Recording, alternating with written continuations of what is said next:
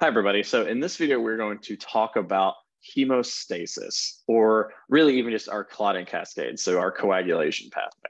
Now, what this means is that we are simply going to try and stop the loss of blood. So the idea that we are stopping the loss of blood is what we're going to call hemostasis. Hemo, remember, means blood, stasis to stay, all right? Now, we have three primary stages here, and they're all going to kind of overlap a little bit. So we are going to see a little bit of kind of gray area in between kind of which step is occurring. So the first thing that's going to happen whenever we have injured a vessel, so not just the surface of a skin, but we've actually injured a vessel. So even something as small as like a capillary, okay? Or in this case, it'd be like an arterial, okay?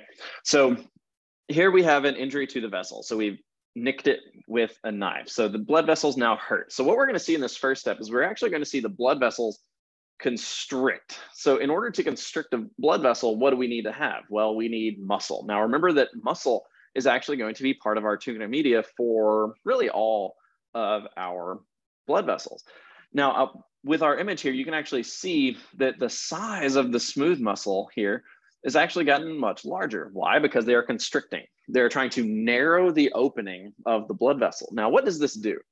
Well, by narrowing the blood vessel, we can actually limit how much blood can pass through it at any given time. Imagine like if you have a wreck on a highway.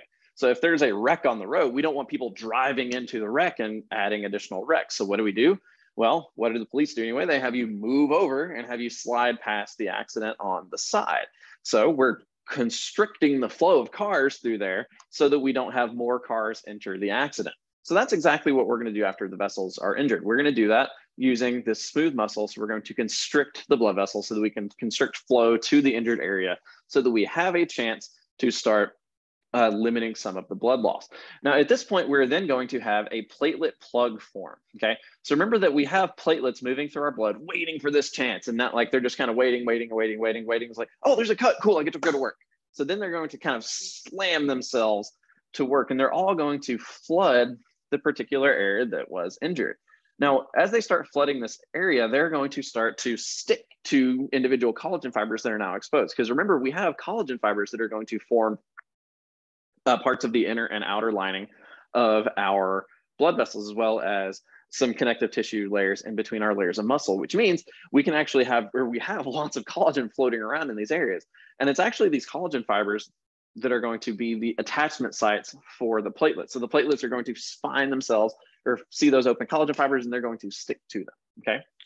Now, by doing this, between sticking to the collagen fibers and sticking to themselves, we're going to form this big plug of platelets around this area.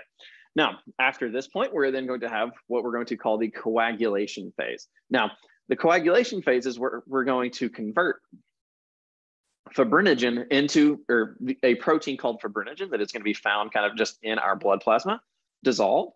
Well, we're going to then activate it and turn it into fibrin. So fibrin is going to form these big networks of proteins. So we're going to take all of these protein fibers and now connect them all together. But the best part is that not only are we connecting the proteins together into these big mesh networks, we're also going to be just grabbing anything and everything that we possibly can and collecting it into that clot as well. So like the platelets are there, well, guess what? You now get to be part of our little fibrin clot. Red blood cells in this area, well, you get to be part of our fibrin clot as well. Now you can actually see the red blood cells in any clots that you have on the surfaces of your skin. Well, what color does a scab, or is a scab? They're black. Well, why is it black? Well, because those are dead red blood cells. Okay, so we can actually see some of these red blood cells that also got caught up in this clot in our coagulation phase. So that's kind of our general overview. So now let's go ahead and take a look a little bit more deeply so that we can kind of see exactly what's happening here. So as I said before, our vascular spasm is there to kind of constrict flow to the area so that we can limit the amount of blood flow that is going to be passing through them. So we can limit the amount of blood loss that can go through the injury, because as long as the wound is open, blood can leave it. Now, this spasm can last anywhere from a few minutes to several minutes, just kind of depending on how bad the cut is. Now, importantly here, our platelets, when they start to bind to those collagen fibers, they're going to start to say, hey, there's a cut. Hey, there's a cut. So they're going to send out a bunch of signaling molecules, these chemicals that are going to tell these muscle fibers around them to constrict even further, so that you don't close off one lane of the highway, you close off 3 or 4. So we can just get it as narrow as we possibly can, so we're not just kind of squirting excess blood out there. But as I mentioned before too, the greater the vessel damage, the more vasoconstriction we're going to need. So this still fits with that kind of traffic analogy. The bigger the wreck, the more lanes that we need to close. Now, ordinarily, we don't want our platelets sticking to things. If our platelets start sticking to things, that means we're going to start forming clots in places we don't need to have clots. And that's a good way to have heart attacks and strokes and fun things like that. So we don't want to do that.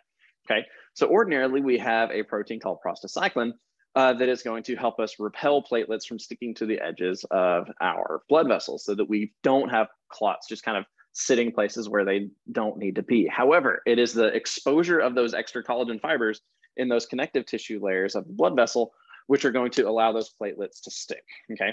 Now, one of the other things that allows these platelets to stick is a special blood clotting factor called the von Willebrand's factor, okay? So von Willebrand's factor is one of the several different factors in our clotting cascade that can allow the platelets to stick to collagen. Now, von Willebrand's factor is oftentimes given to patients that have a mutation which makes them have a lack of von Willebrand's factor. So this actually makes their blood a little bit stickier, so their blood or their clotting time is able to drop by a lot.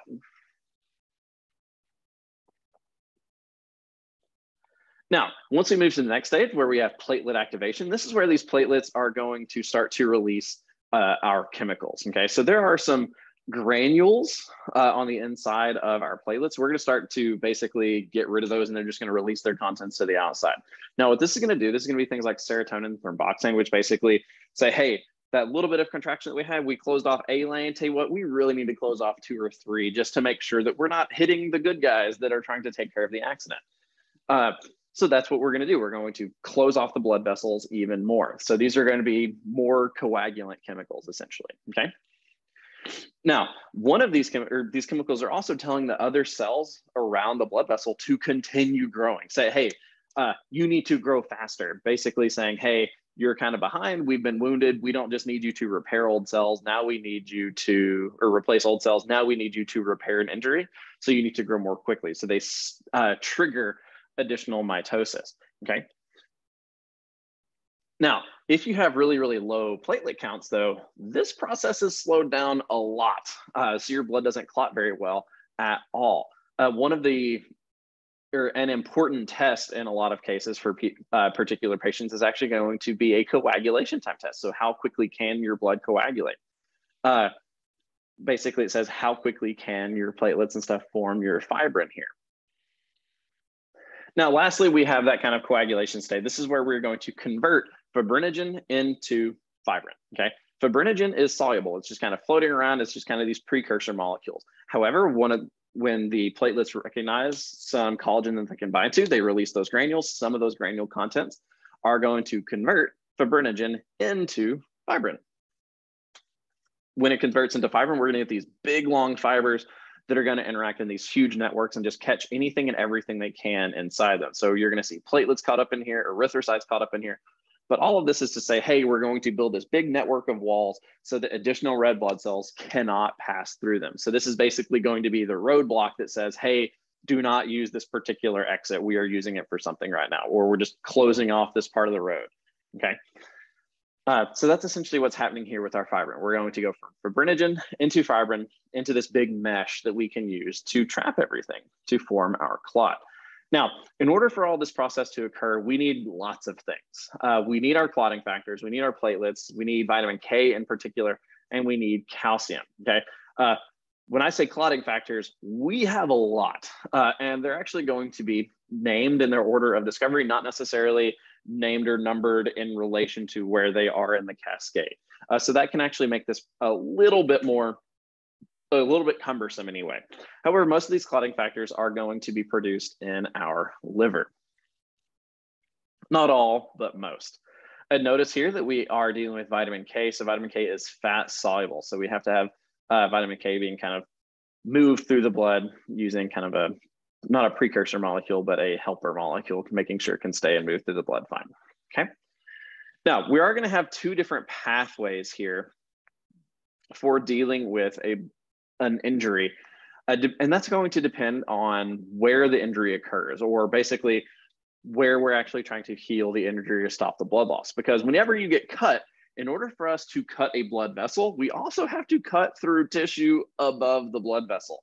Okay, so we're going to have different clotting pathways in these two different places. So in our blood vessel themselves, we're going to call this the intrinsic pathway, intrinsic meaning inside. Extrinsic pathway is going to be initiated by damage to the tissues outside of the vessel. So say you cut a blood vessel in your arm, well, the skin of your arm also needs to be repaired. So that cascade is going to be our extrinsic pathway. Our intrinsic pathway is going to be actually repair of the blood vessel themselves. Okay, now we can see here that we're going to go from factor 12 to 11 to 9, and then we have some calcium platelet factors in here that are going to go down to our factor 8. All of this is going to be in repairing our blood vessels. But one fun thing is after these first few steps, we enter what's known as our common pathway. Okay, so the common pathway is going to be used to basically repair the rest of the places. Okay, so this is where we're going to get prothrombin and things like that. This basically start to mess with our platelets here. Essentially what we're trying to do though is now that we have the clot formed, what we're going to do is we're basically trying to tell the clots to repair the tissues around them. And eventually as the clot needs to go away, we're going to kind of start squeezing all of the fluid and things out of the platelets, out of any blood vessels, basically squeezing everything out of there that is not the new repaired tissue. So eventually the new repaired tissue can kind of grow and fill that space.